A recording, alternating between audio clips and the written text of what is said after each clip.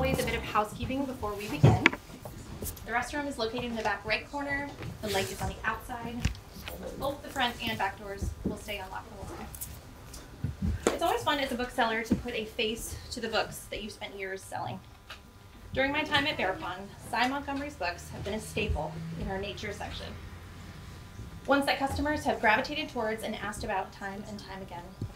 A quick glance at one of her books tells you that she approaches nature writing with humor, passion, and deep knowledge for her craft and her subjects.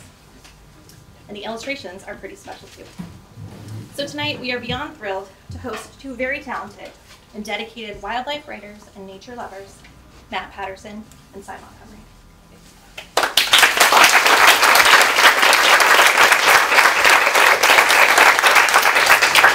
Matt Patterson is a wildlife artist with a true love of art and conservation. He grew up in New Hampshire and received a degree from the Art Institute of Boston in illustration in 2006. His father was a biology teacher, so he had a love of animals instilled in him from a young age and was particularly interested in fish and turtles. As a signature member of the Artist Conservation, he often donates proceeds from the sale of his art to the conservation of endangered animals. He's a naturalist, adventurer, and wants to use his art to inspire awe. Cy Montgomery is a New York Times best-selling author, National Book Award finalist, and all-around amazing naturalist. She's a graduate of Syracuse University with a triple major, dual degrees in magazine journalism and French language and literature. Her 34 books, both for adults and children, have garnered many honors.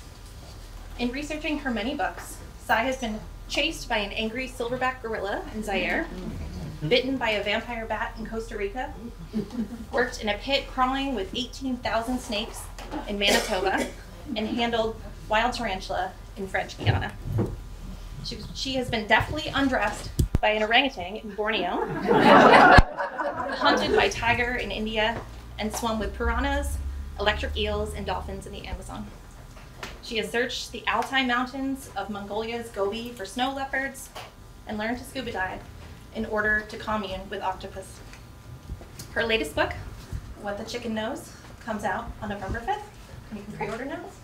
Please help me in welcoming Matt Patterson and Cy Montgomery.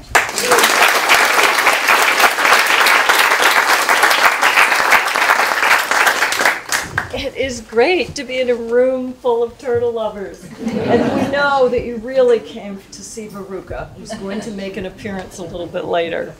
But it's such a pleasure to talk to you about this book that was so much fun to research. And one of the things folks always want to know is, how did this book begin? Well, most books actually have several beginnings. And I could pick when I was little, born in the 1950s, you were practically issued one of those little red-eared baby turtles in the plastic terrariums, by the time you were 5. And then by the time you were 6, your mother had flushed 6 of them and just rushed back to the store and told you it was the same turtle. So we could say that was the beginning. Or when I grew up in Virginia and it would rain in the summer and you would go to the forest by the creek, and you'd find a box turtle, guaranteed back then in the 70s. But really, probably the most important beginning for this book was the happy day I met this guy. Well, we met about 6 or 7 years ago at an art festival, and I started introducing Cy to the world of turtles, and we became really good friends, and we started doing turtle adventures together. We were kayaking in April, looking for turtles, and Cy, this is in Massachusetts, Cy fell out of a kayak in the freezing cold water, but jumped up laughing and happy, so I knew that she was good. I've loved turtles since I could speak, and probably before. I grew up, like she said, my father was a biology teacher, so I grew up around animals all the time. He was always introducing me to different animals. And I grew up looking for turtles, catching turtles, observing turtles, hatching them, and of course drawing them. And my parents saved some of my earliest drawings, and they're dinosaurs, turtles, and fish. And they even have a picture of me in front of Myrtle, who's a now 9-year-old, 550-pound green sea turtle in the New Aquarium. Has anyone seen Myrtle? Yeah, Myrtle's been around since the 70s. A lot of people have seen Myrtle. But my my work, my art has given me the opportunity to travel all over. I've gone to Madagascar with the Turtle Survival Alliance, surveying critically endangered radiated tortoises. Last year I was in Belize in the rainforest, surveying turtles there, which was an incredible place with monkeys and snakes and ants and turtles, and I even took home parasites, so that was fun. So we started doing turtley things together. And soon I felt a book coming on. Actually, 3 books were coming on. The book that was published before Of Time in Turtles is called The Book of Turtles. And this is just full of these gobsmacking facts about an animal that everyone knows, but we don't. We think of turtles as slow. People don't think of them as intellectual geniuses. Turtles, some species of turtles can actually outrun a 10-year-old in the 100-yard dash. They can sprint 15 miles an hour on land. Yep, they're so fast. You can see the video. The video will astonish you. And there are turtles with necks longer than their shells. Turtles that can climb trees. Turtles that have shells that go in the dark. There's a turtle that can pee out of its mouth. And a lot of turtles, especially around here when they're roommating, can breathe out of their butts. So we thought this would be an excellent book. But the bigger book, the book that took 3 years to live and then write about and then illustrate, was the Book of Turtles, and that's what we're going to concentrate on tonight with you. This was one of my real heart books. I keep failing to update my own biography, but I've now written 38 books. And I was talking with Matt just now about, you know, the books that you just loved, every minute of it. Some of them are actually like pulling teeth at some part. Either the writing is terrible, or the publicity is a drag, or, you know, the editor's wiping their glands on it, changing the title, and it's turned into some horrible title that you hated, or, you know, something. But this was one of those books that was just pure joy from day one. What we wanted to do, we wanted to get to know some turtles personally very well, and we wanted to talk about turtles in a way that provided a narrative, a story with a beginning, middle, and end. And you can't know what that's going to be. So what this book does is it takes place in various places, but largely at Turtle Rescue League in Southbridge, Mass. And I'm going to read to you, Matt and I both will read to you a little bit from some of the first pages of the book to give you an idea of what our first day was like. Amid all the other homes on this suburban street, some white, beige, gray, light yellow, one 2-story salt box stands out. It's a blazing neon green, and its flamboyance was accentuated by an equally electrifying violet shed out back. The house bears a sign that reads, "Turtle Lover Parking Only." Violators better shut the shell up. So parked in the drive is a smart car and a black Scion, and both are mounted with strobe lights, like the ambulances that they are. They're emblazoned with the Turtle Rescue League logo, with stickers urging fellow motorists to stop for turtles in the road, help them get across, and they serve as emergency vehicles for transporting injured turtles to the 1,000 square foot turtle hospital that occupies the basement of the home. So observed by closed circuit TV, this is one of several security measures taken because even sick or injured, turtles are so valuable on the black market that these patients could be targets of abduction. Matt and I mount the steps to the wooden deck and we knock on the door. Alexia Bell, Turtle Rescue League's president, lets us in. And once inside, Matt and I carefully step over a knee-high wooden barricade to enter the living room. Well, we're soon met with the reason for that barricade. Pizza Man. A 20-year-old, 12-pound, red-footed tortoise with a knobby black and yellow shell is headed towards us like a slow-motion missile. High-stepping on columnar legs, his toenails tapping softly on the wooden floor, he holds his pale yellow bottom shell, or plastron, tall as he paces determinedly across the room. He stops 2 inches from Sai's feet. He pointedly jerks his wizen-looking head to the right, holds it still for a second, jerks his head back to the center, and then jerks it to the left. He then swings his neck back to the center and stares up into Sai's face. Such a spirited reaction from a turtle might come as a surprise. While most people like turtles, even many biologists for years dismissed the reptile's intellect as a little more sophisticated than that of a pet rock. Because turtles are famously slow and spend considerable amounts of time stock still, it's easy to get the impression they don't think or feel or know much or do much of anything at all. But clearly, Pizza Man is giving Sai a signal, and it feels like a welcome. Well, when he reached Matt, he got even more excited because even though it was then February, his feet were clad as they are today in flip-flops. He goes barefoot you see his barefoot prints in the snow in front of his house in February. And this turtle, being a heat-seeking missile, stood right on the skin, the warm skin of Matt's feet to deliver his greeting. And we were awfully glad to get such a warm welcome because we had come to Turtle Rescue League to ask a favor.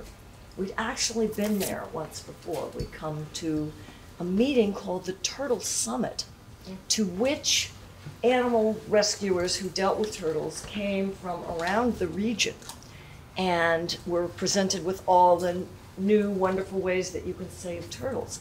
And we had left that meeting feeling as if we had just left Lourdes. Alexia had projected a slide of one of their patients, a female snapping turtle. The entire first third of her shell was shattered, 3 of her legs were smashed, 1 eye was gone, and she had been lying on the side of the asphalt road where she'd been hit, cooking in the sun for hours. But 2 years later, she was returned to the wild healed. Quote, "What looks like a fatal injury to some animals may be survivable to a turtle," end quote, Alexia told the assembled crowd. Quote, "Basically, if the turtle's organs aren't smeared all over the road, you might well be able to save her. We never give up on a turtle," end quote. So today we're back. We want to take part in this miracle. We've come asking if, once this busy spring season gets underway, we might be allowed to volunteer at the League's hospital and help broken creatures be made whole. So that was when we first went to the Turtle Rescue League. That was in 2019. By the time we came back to actually volunteer there, a funny thing had happened, and that was COVID-19. And what was so amazing about this was that when I conceived writing this longer book, it was the first real long book that I'd done since my 2015 book, The Soul of an Octopus, which some of you might know.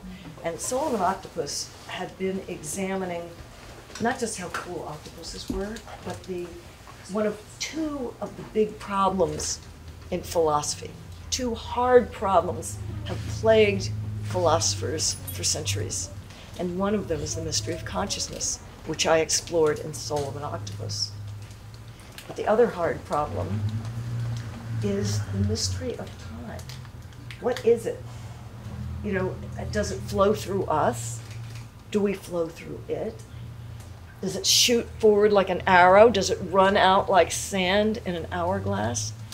Is it even real? Well, who better to lead you on an exploration of time than these ancient reptiles who arose with the dinosaurs, who have such long lives, and who go about those long lives in an unhurried, wise fashion. And what better time to explore this question than during the pandemic? Because it was then that all of our markers just seemed to disappear. The clock and the calendar didn't matter anymore. all the ways we mark our days, holiday gatherings, graduations, even weddings and funerals, poof, gone. So all of us during that era were kind of looking for a different way to connect with time. And this allowed us to do this. So we show up volunteering, not having any idea what's going to happen next. Well, one of the first patients we worked with was quickly named Robin Hood.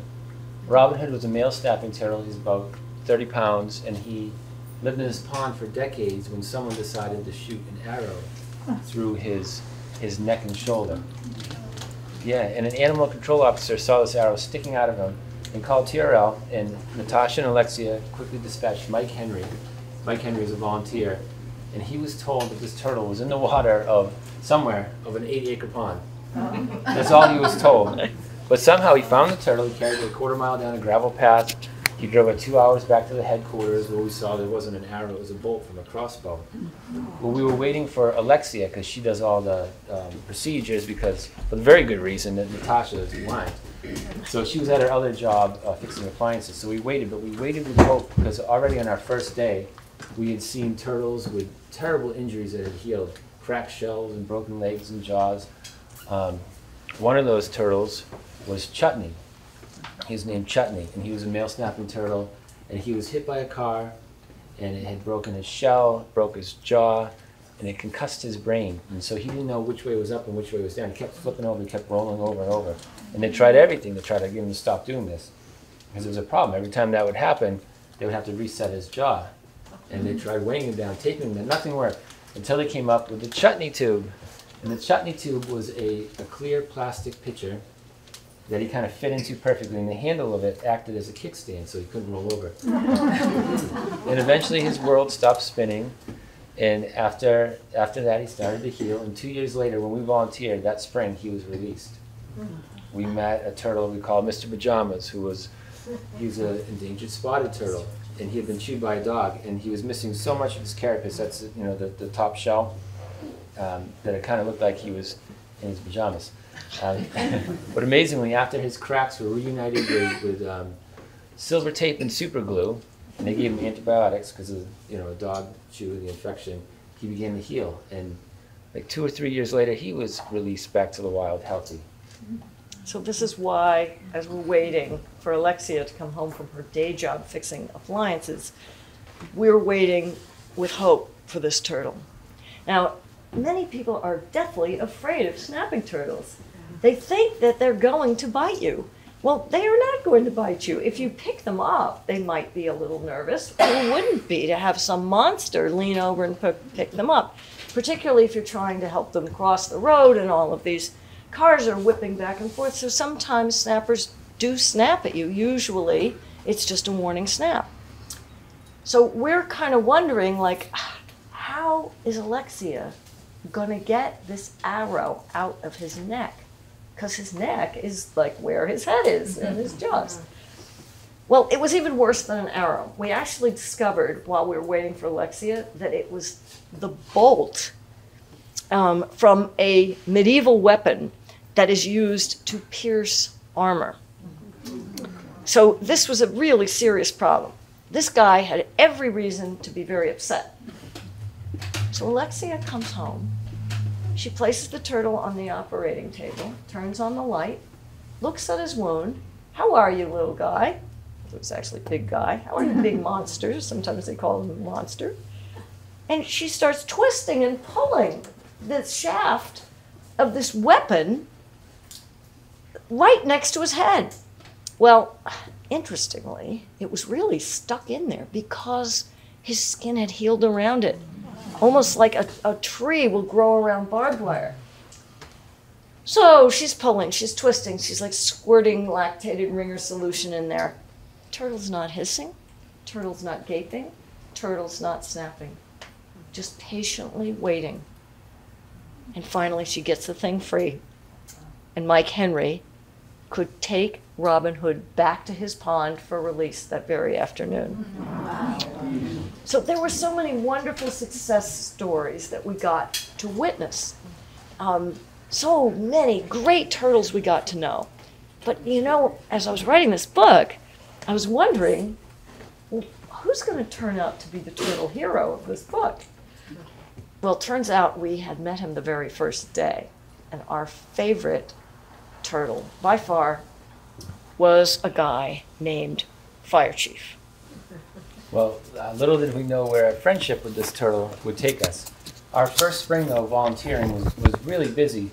We were working at TRL several times a week, but we were also working with a nest protection program, which took place behind the suburban development next to 2 baseball fields, an asphalt parking lot, a bunch of porta potties, and there a retired school teacher and a part-time librarian had been leading a team of volunteers for more than 15 years protecting the nests of 5 different species of turtles, 3 of which were endangered or threatened. And over the years, they protected hundreds of nests and thousands of baby turtles. So we got to do that with them. We got to, with TRL, tag along and release turtles back to where, once they were healed, back to where they were found. We released hatchlings. We dug up eggs where sometimes in construction sites or on the side of the road where they couldn't really hatch. And we'd bring them back and incubate them. But one of the turtles that we released, we got to go on a release with, was called by TRL, they called him Chunky Chip. But his real name, from Marblehead, Mass, where he's from, was Tortzilla. He was so beloved that when he was injured with a fishhook injury, his story made the local paper, and it actually made our paper back in New Hampshire, too. And he was a repeat offender. He had been in 2 years in a row with fishhook injuries. And when we released him back to this pond where he's an old turtle, a big turtle, and there's a picture of him in the book, and he had lived there for decades. And when we released him back to this pond, everyone in the neighborhood came out to welcome him back. He was a really big, and he was a really popular turtle. We had so much fun doing this book. In addition to releasing healed patients and babies, we went down to Turtle Survival Alliance in South Carolina. And there, they are breeding turtles, some of whom are extinct in the wild, in order to repopulate the world with turtles who are facing just terrible conditions, of which we're going to speak shortly. We did a turtle rescue of cold-stunned sea turtles on the Cape in December during a storm. But our absolute favorite thing to do was, when the busy spring was past, we began to work with Fire Chief. So Fire Chief had been hit by a car in 2018, and it cracked his shell and paralyzed his back legs. He had lived in back of a fire station in a fire pond during the summer, and for his winter brumation, he would cross the street and spend the winter in a different pond, and this is quite common. When he was hit,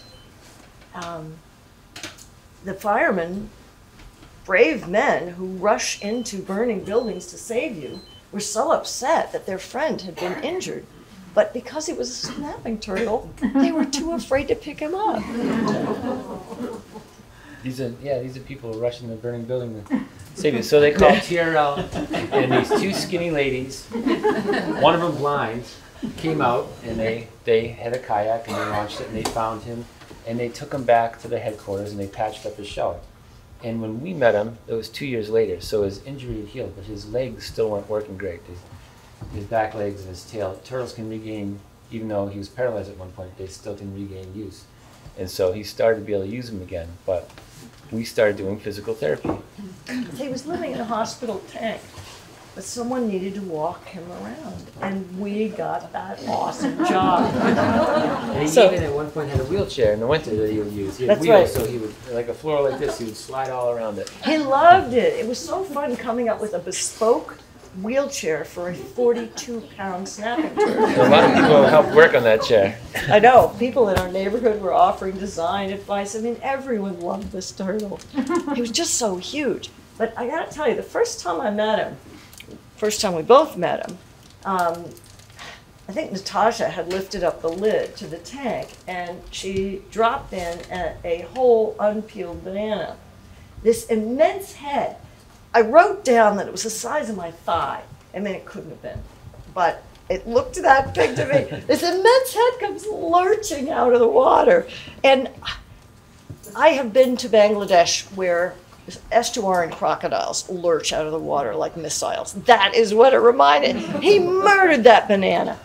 So, you know, I was a little scared of him. Matt said he had a wild appeal.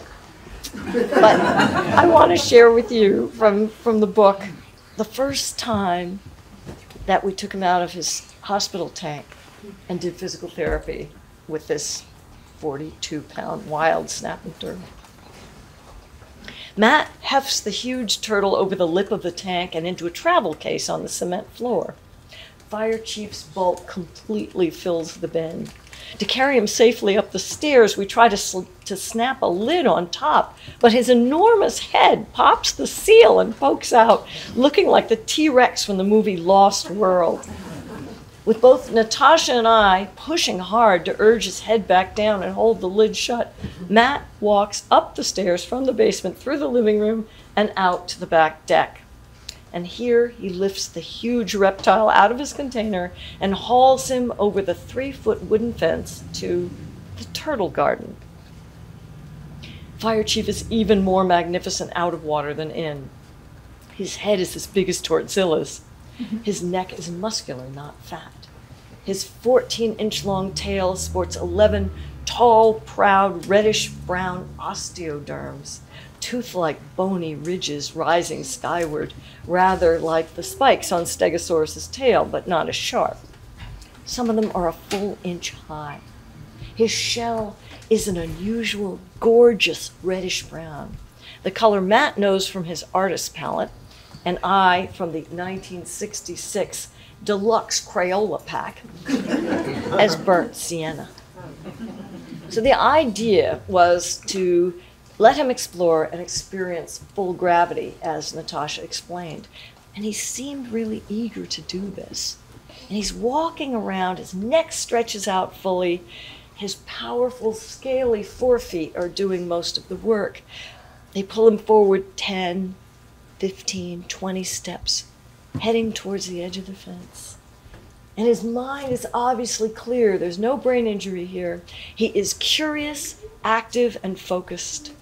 And we're sticking so close to him because when your back legs don't work, your plastron, your belly shield, may drag on the ground. And normally you would hold it high with your strong back legs, but it can get scraped. So periodically, Matt would heft him up again, and Natasha and I would examine his plastron, make sure nothing bad was happening. So at one point, he'd been walking around and he just stopped. And he was doing what they call gular pumping. Their throats expand and contract, and they're just inhaling all the scent of the world. And it was right then that Matt and I, wordlessly, got the same idea. And it was an idea that probably should carry a warning label, don't try this at home. And that is, both of us reach out to stroke this 42-pound wild snapping turtle's head. So first, Matt gently strokes his neck, and I touch the surprisingly soft skin near his armpit. "You're a big banana cream pie," Matt whispers to him. And finally, with our fingers, we stroke his mighty head. Well, that afternoon, we drove home in the height of the pandemic, in the middle of all the political strife that was tearing our country apart. And yet, we felt full of hope and promise. Well, this is a book of hopes and promises fulfilled in turtle triumph. It's a tale of people from all different walks of life coming together with their talents and their compassion to do the essential job of mending our world. Turtles are among the most varied, the most beautiful, and the toughest animals on the planet. They've been around for over 240 million years. They've been around as long as the dinosaurs. They survived an asteroid impact 66 million years ago. They survived ice ages. But the question is, will they survive us? Because they're also one of the most endangered groups of animals on the planet. And they're threatened by all the usual suspects, like habitat loss to roads, houses, and factories. Roads, obviously, are a real big problem for turtles. Pollution, poaching, people taking turtles from the wild, and climate change, too. And that's especially bad for turtles. Many turtles, their sex is determined by temperature. So if it's just a degree or two warmer, you'll get all females. Usually the nest is divided, the top of the nest, the eggs are a little bit warmer, and the bottom is a little bit cooler, and that kind of splits them up. Of over the 350 species, over 60% of turtles today are in danger of extinction in the wild. And there's a number of whom who are already extinct in the wild, and we got to meet some of those at the Turtle Survival Alliance's center. So this is why we wrote this book. We wrote the book to remind people that there is healing even in a broken world. And there's so many ways we can do this. For us to be engaged in the act of mending during this really difficult time, it was like a resurrection. It was like a reminder of the resilience of life at a time when many people were languishing and suffering from despair. And it's also an invitation to all of our readers, because there's so much that all of us can do to help turtles, including simply helping them cross the road. And most of you probably know this, but you'd be surprised. Some folks, kind-hearted, will pull over, see the turtle going this way, decide the turtle doesn't know what it's doing, turn it around and take it back to where it's coming. And most of the time, at least in the spring, many of these turtles are females looking to lay their eggs. Well, this is the equivalent of finding a woman in labor hitchhiking to the hospital and taking her back to her office. It's not what you want to do. When we protect wetlands, when we protect forests, we're protecting turtles. And when we are protecting turtles, we are helping to uphold the whole health of the earth. One of my favorite paintings that Matt did for the Book of Turtles, and I have a print of this hanging in my office, is of a notion that occurs across cultures around the world, and that's the idea of the world turtle. A lot of cultures have this idea. In fact, North America was called Turtle Island by many of the native people who lived here before Westerners arrived. And the idea was that they are holding up the world. They literally are the foundation for so many ecosystems, and we fail to realize this.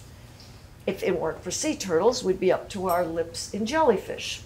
All the coral reefs would die. If it weren't for the gopher tortoise, hundreds of species of animals shelter in the dens that they dig and in their underground tunnels. There are turtles who eat endangered plants that would not be alive if it weren't for them.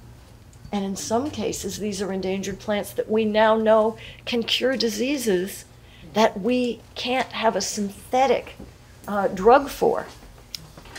Cancers, for example, can be treated with a substance extracted from the seeds of the mayapple. And this is a species that's spread by turtles. So by writing this love story to turtles, by sharing our journey, we're inviting all of our readers to make like a turtle and hold up our world. Thank you.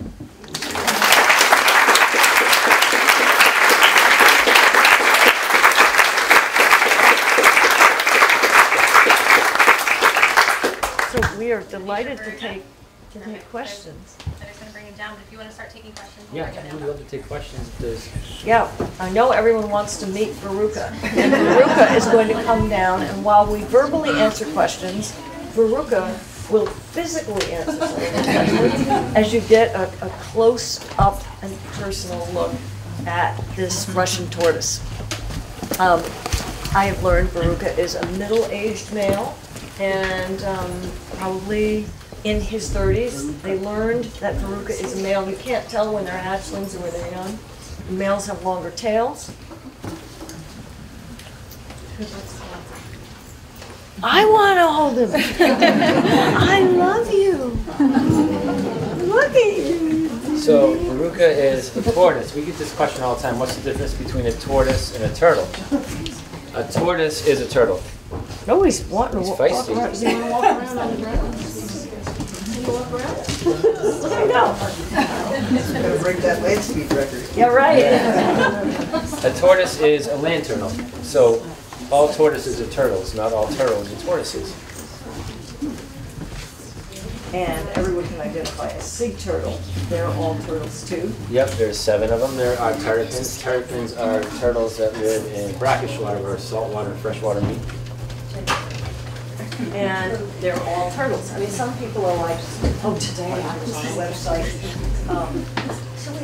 Should we bring him around in the bin, or would you like to bring him around? Sure. I can hold them up. Yeah. Well, no, let's do a little turtle anatomy though. Oh, okay, good idea. So the top of the shell is called the carapace. This is called the bridge to the side, and that is the plastron on the bottom. Sometimes males have like a concave plastron, like a dent in it. You can imagine why. You can imagine why. And they have a longer tail. That's the best way to tell them. Yeah. Would you like that? Do you want to pass in the bin, or you might crawl out? I mean, maybe I'll just hold him up. Oh, okay. Rather than passing around. He's Maybe a very handsome guy. We'll leave him out so people can get a good look at him. This is the kind of turtle who was the first animal in space. Yes, the first, well, not the first animal in space, but the first animal To orbit the Earth. orbit the moon. Yeah, we'll get it. Yeah. 2 Russian tortoises. And they made it back. Yeah, they made it back, They made it unlike back to Laika, who The was hiss the is dog him who got... releasing air so he can get into a shell. It's not a hiss, it's not like a cat hissing at you. Is that correct? I understand. Yeah. So it sounds kind of why they mean, chose aggressive, but I don't think turtles to go. Why they chose turtles to go around the moon? I don't know. That's a good question. I'm not sure. Well, turtles are tough. I know that. Anyone's gonna make it. He's so beautiful. And Yeah. he's real healthy. He looks great.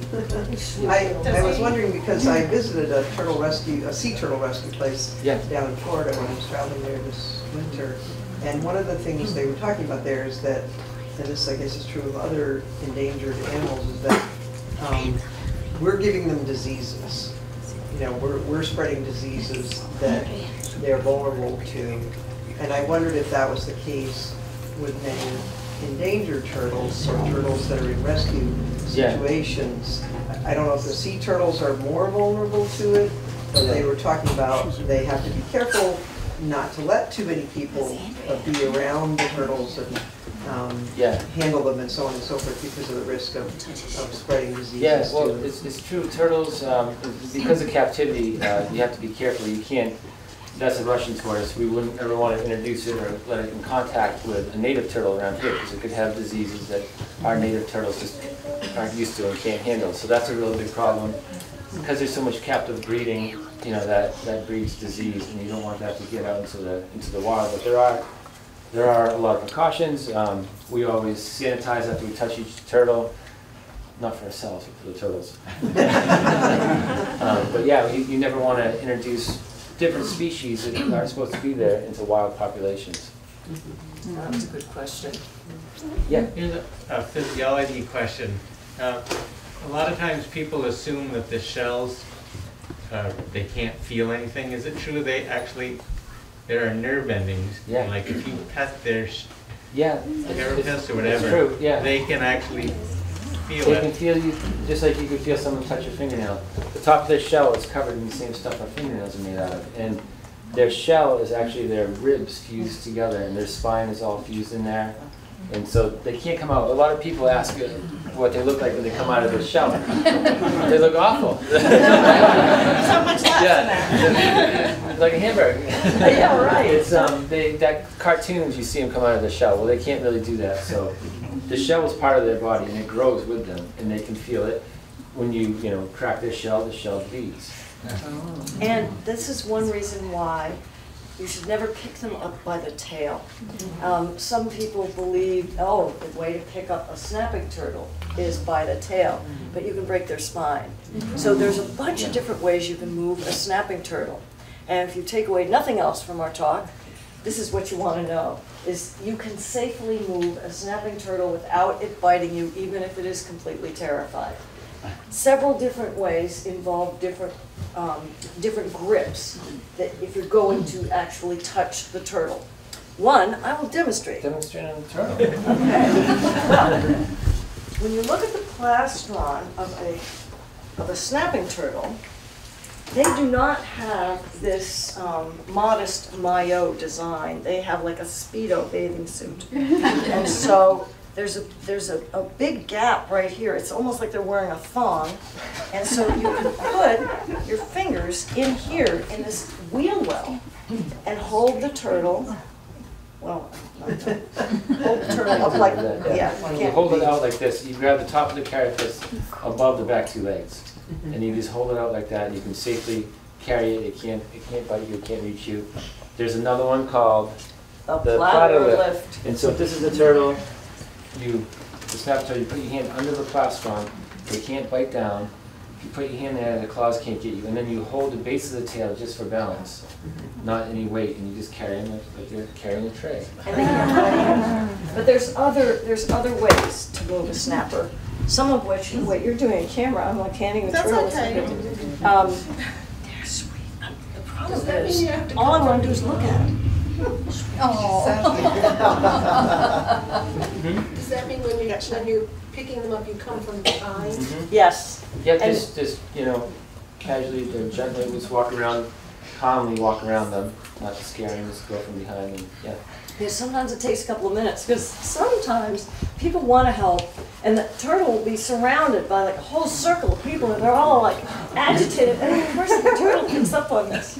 So send everyone away and just come around the back. Alexi and Natasha have come to pick up big snapping turtles in the road and there'll be like 6 burly cops standing around and they won't know what to do.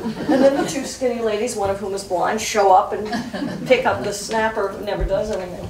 Another thing that you can do if you don't want to touch the turtle, if that makes you really nervous, is if you're in a car, take out the floor mats and put it in front of the turtle, let the turtle step on it, go around back and then pull it backwards in the direction it's going and then spin it around so that he's facing the direction that he was going. If you have a cardboard box in the car, you can unfold that. Years ago, I was happily in a car where a whole bunch of people stopped to help a snapping turtle across. And one lady had one of those. It was a sled not on runners. It was just Saucer. smooth on the bottom. Yeah, flying saucer. And someone else had a shovel, and we just put the turtle on the flying saucer and dragged it across, and it was fine. So there's lots of ways. Sometimes the animal will just cross if you just stop the traffic. So that really helps because every turtle that you save, these animals will live. Snappers can live 100 years or more. Fire chief's going to outlive us, which is pretty great.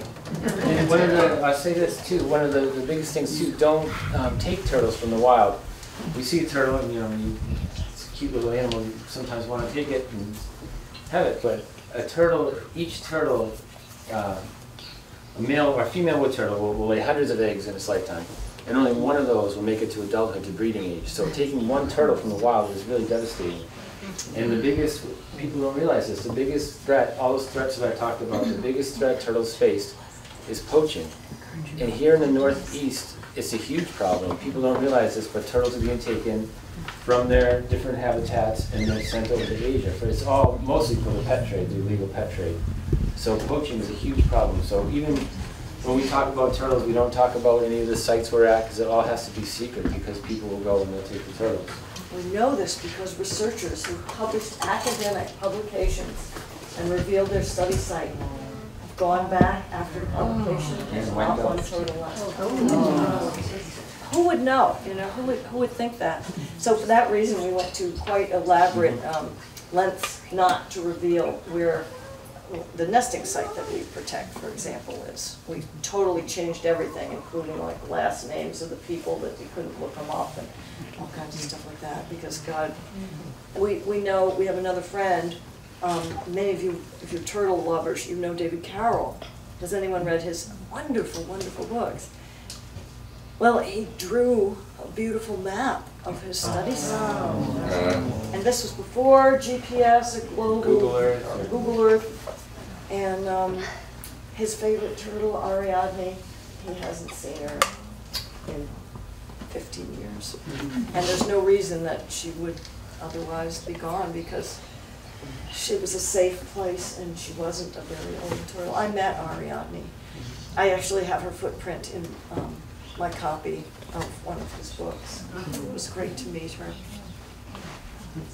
Any other questions? I have a question about Ruth. Do you know how old Ruth is? Because people ask us that all the time and we have no idea. How old Yeah. is Ruth? It's hard to tell. He doesn't look too old. So turtles have each of these segments, they're called scoots. And some turtles, like a Russian tortoise, they'll grow a new one each growing season, so almost like each year, and you can count them like a tree ring. But usually only up until about 15 or 16, because then they start to get worn, they start to wear, and they start to get smooth, and you can't really tell anymore. An old turtle, usually like a tortoise or a box turtle, they're usually really smooth.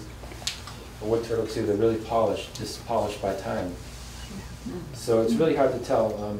So With a captive turtle, they may not get access to all that polishing, you know, because they're not crawling through vegetation all the time, etc. Maybe 20, I don't know, but yeah, it's hard to tell.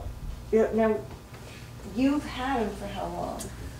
We've had him for almost 20 years. Okay. And he You've was had him for 20 years, so then, yeah. And maybe he was 30, handed yeah. down to a few. Was he different this big people. when you got him? Yeah.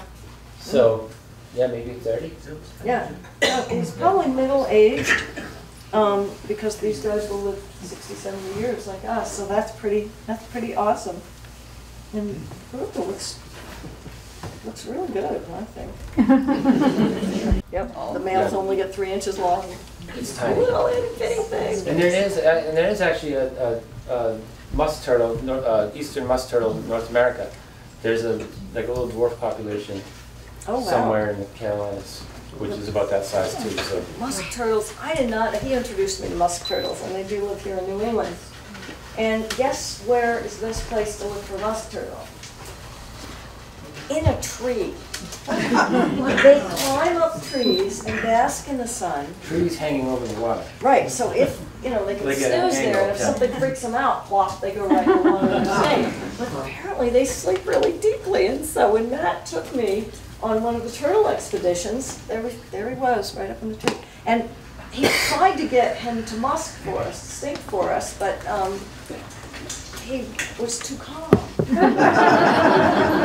He wasn't scared. It was great, they're great little turtles. What type of turtles, little ones that you mentioned at first that we all carried around in our pockets in the 1950s? Oh yeah, those were red ears. Sliders. Red-eared sliders, and they actually, if they are allowed to get big, they get this big. And you know who has 2 of them? Of celebrity, it's Sylvester Stallone played Rocky. He had 2, and I think they're still alive, and their names Cuff and Link. So those are turtles from the original movie. Yeah. We used to have a lot of, I think they were painted turtles in our neighborhood, which isn't very far from here. And I don't see them much anymore. Every now and then, but not, I used to see them all the time.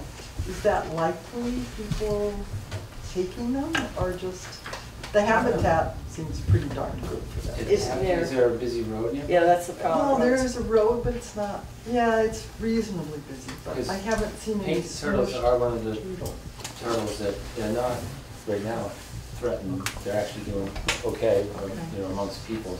They're pretty hardy turtles, but and there's a lot more. There's subsidized predators. There's a lot more raccoons, around now because of people's trash And when and roads crows get and bigger ravens. and busier, I mean, Yeah. roads, I read studies that basically said, you know, your turtle population, it's gonna be wiped out in 10 years.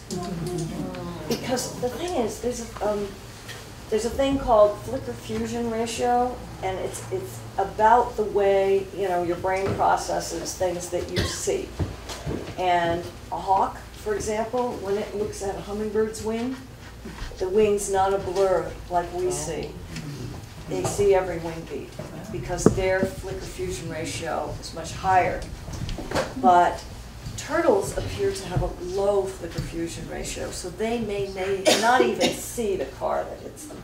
They may not be able to even process that the car is there, even if they could do something about it.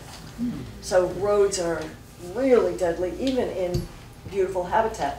And you're kind of like, well, why would you leave your habitat? Often they don't want to spend the winter in the same pond that they summer, because you need different conditions if you're going to be remaining immobile all winter long.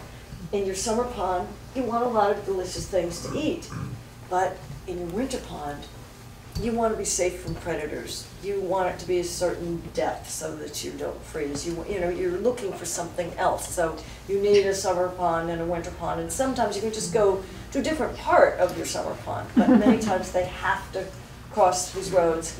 Other times they're looking for somewhere to lay their eggs, and they don't lay their eggs like right on the riverbank or the pond bank. Many times they will go hundreds of yards, and they'll, at one of the sites where we protect the nests, they go up these steep, steep banks.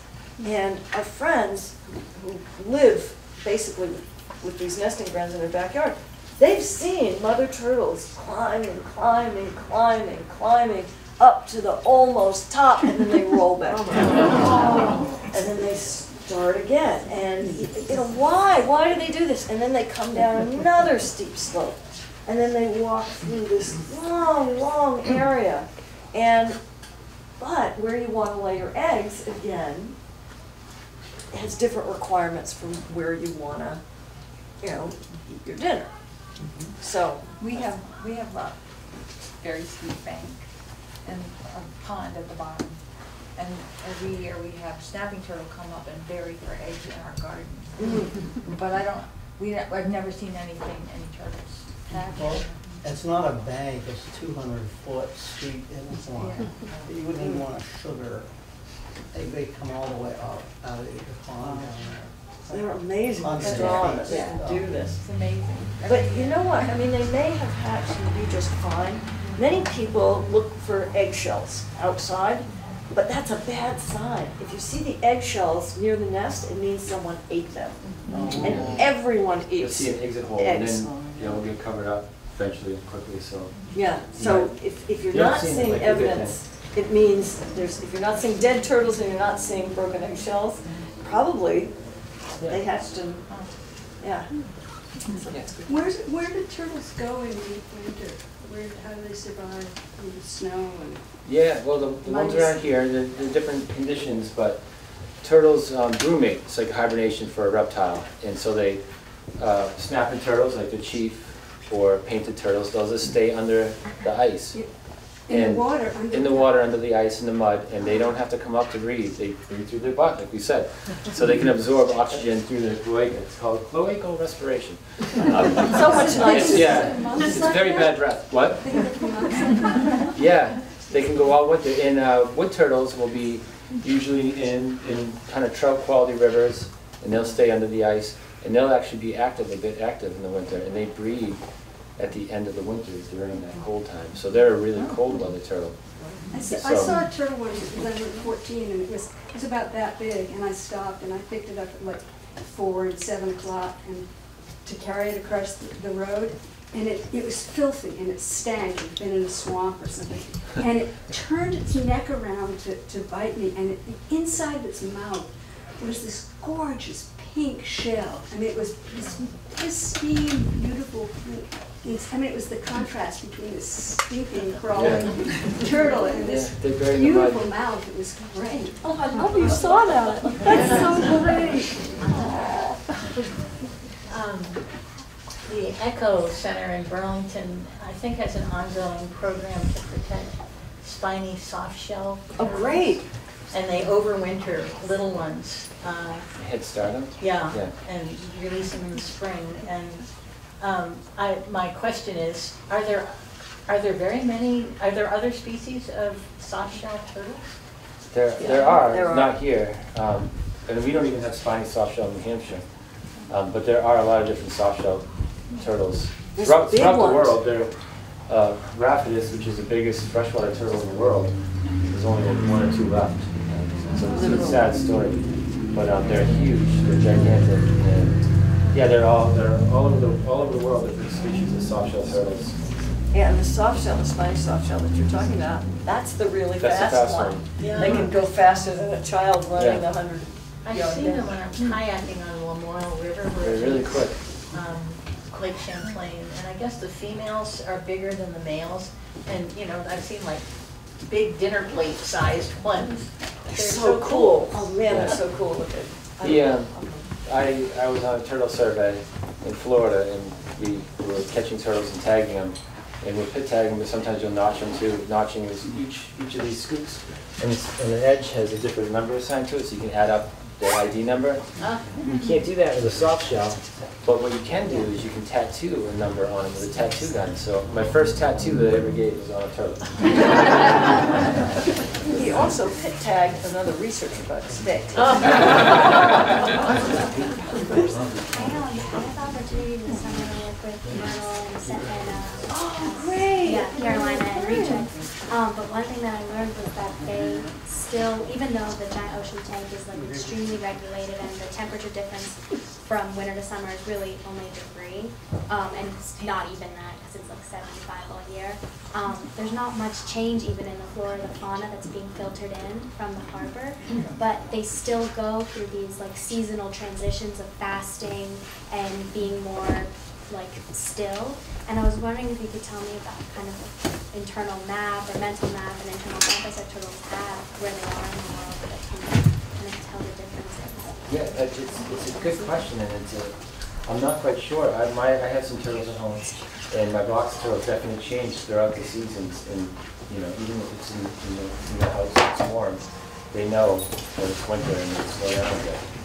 Same with the chief, we have to heat him up. Yeah, oh my gosh, we had a big problem because the first year after Matt dug the pond, we didn't want to hibernate him because we didn't know the pond well enough. It was a brand new pond.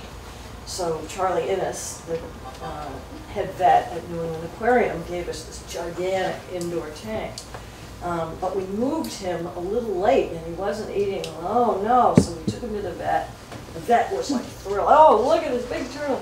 It was so exciting. And by the way, he got out. I'm looking in the rearview mirror as we're driving to the vet, and I see this huge head. Anyway, and he said, you know, we x-rayed him. There's nothing wrong with him. But they thought, you know, we might have to tube feed him. What are we going to do? So if he didn't eat by like Thursday, we were supposed to bring him back and tube feed him and so on. We Oh my heated his God. water up, we brought the temperature up to try to stimulate him. We did everything. We were, Yeah. and we were trying to give him banana. Didn't want the banana. We didn't give him his nuggets. He didn't want the nuggets. So I go to the Hancock Market on Main Street, and I bought some fresh, wild salmon for like that was selling for like $14 a pound. But I said, you know, thank you so much. Do you know who this is for? It's for a 42-pound snapping turtle who lives at Matt's house. And they're like, oh, take it.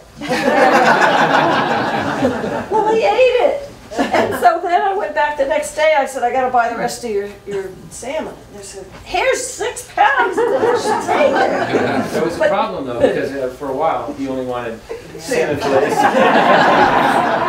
But we got him back to regular. But it's a good question. There are different pressures and, you know, magnetic fields that we don't even know about that they can sense. Yeah, I was reading this wonderful book called Our Moon by Andrew Boyle, which maybe you have here. And it says that even animals and plants being raised in darkness respond to the gravitational pull of the moon.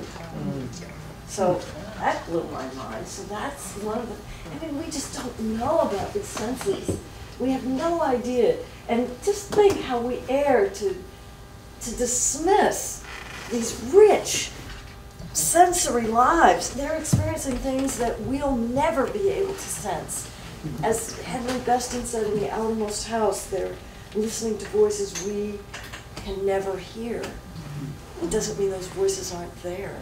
And when we get to know someone like Veruca or Fire Chief or Tortzilla, Mr. Pajamas, Chunky Chip, Tortzilla, then we're touching another reality of our actual real living earth. And it expands our capacity for experiencing this world. It expands our capacity for compassion, not just for other animals, but I think for each other. And the more different the animal, I think, the more elastic our capacity to love becomes. So I'm just so grateful to these creatures for showing us so much. It was their world long before we appeared. So thank you, Veruca. Happy to sign books. Yeah, we signed some people who are